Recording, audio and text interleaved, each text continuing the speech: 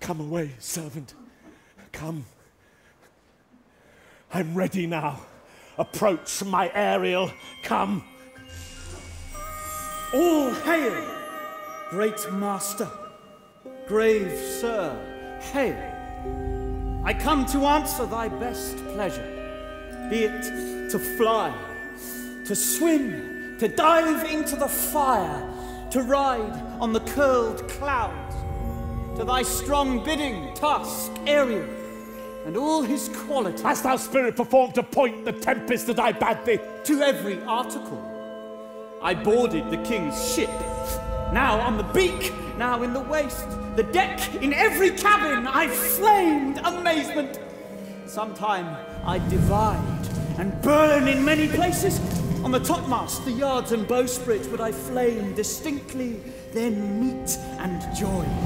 Jove's lightning, the precursors of the dreadful thunderclaps, more momentary in sight, outrunning were not. The fire and cracks of sulphurous roaring, the most mighty Neptune seemed to besiege and make his bold waves tremble, yea, his dread trident shake. My brave spirit, who was so firm, so constant, that this coil would not infect his reason. Not a soul but felt a fever of the mad, and played some tricks of desperation. All but mariners plunged in the foaming brine, and quit the vessel, then all afire with me.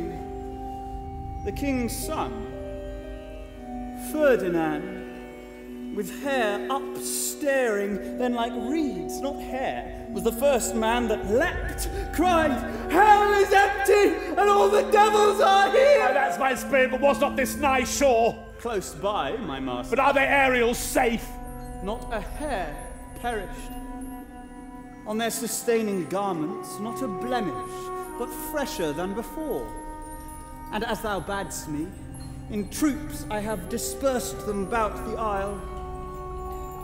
The king's son have I landed by himself, whom I left cooling of the air with sighs, in an odd angle of the isle, and sitting, his arms in this sad knot. Of the king's ship, the mariners, say how thou hast disposed, and all the rest of the fleet.